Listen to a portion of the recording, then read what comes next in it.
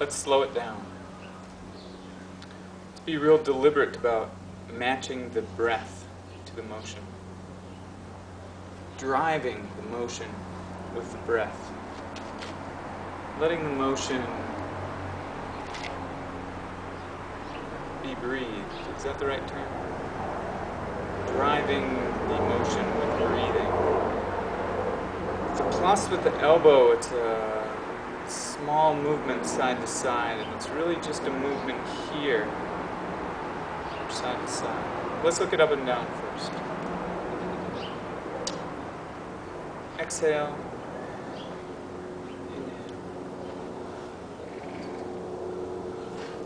Exhale, squeezes the abdomen. Inhale, opens it.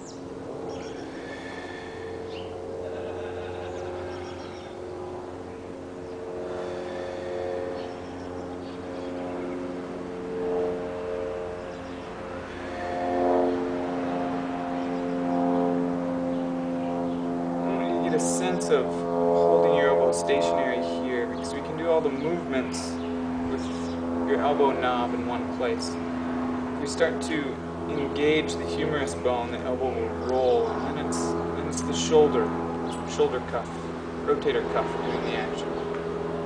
Let's turn it over, inhale, turn it over, exhale.